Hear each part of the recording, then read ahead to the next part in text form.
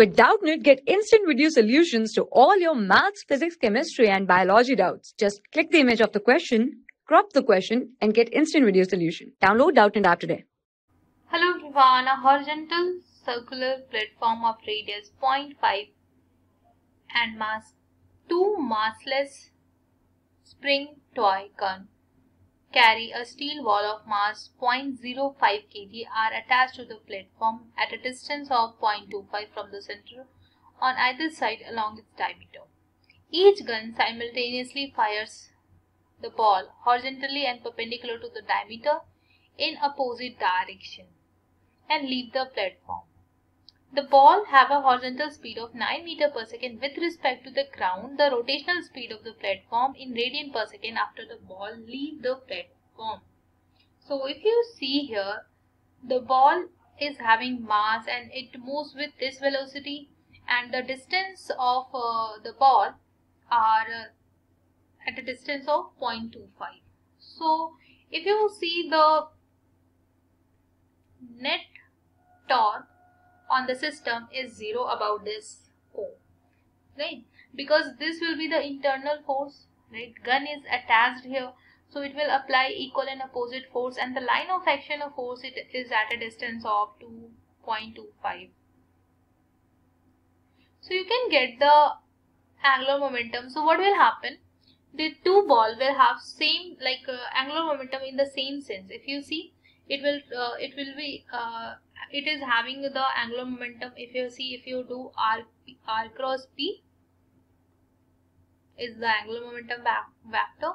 So r vector is this and p vector is in this direction. So r cross p is downward, r cross p is again downward for this also. So they both are producing because of the two, the angular momentum is in downward direction. So what will happen here? The disc will gain a angular speed in this direction, but still the net angular momentum will be 0 because the net torque is 0. So what I will write, the initial angular momentum is equal to final angular momentum, and initial angular momentum is 0, and final, if you see, the two ball is having v velocity and at a distance of small r, where smaller is this, and this is perpendicular. So if I write down the perpendicular, so sine it will be 0, it will be sine 90, so it will be simply p into r, because they are at an angle 90 degree with each other. So I will write here 2 because 2 ball is there, minus I times of omega, right? From here I can write down this I, you can calculate, this is a disc, right? And this disc is having a mass of 0.45. So I will write it is m r square by 2, right? Here m is 4.45, r is 0.5. You can get the omega, so I will write I into omega is 2 mvr. Now just put the value, so omega will be 2 mvr by I.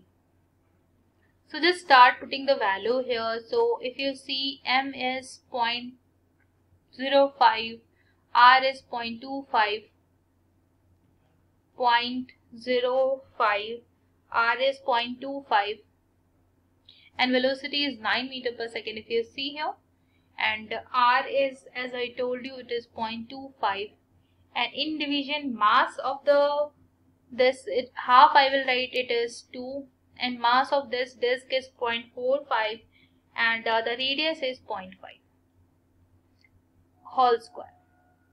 So yes, this will be .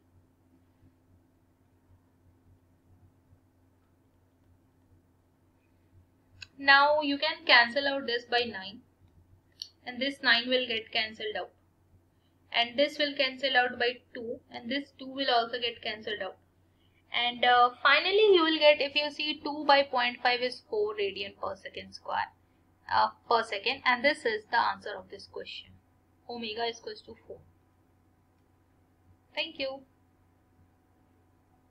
For class 6 to 12, IIT JEE and NEET level. Trusted by more than 5 crore students. Download Doubtnut app today.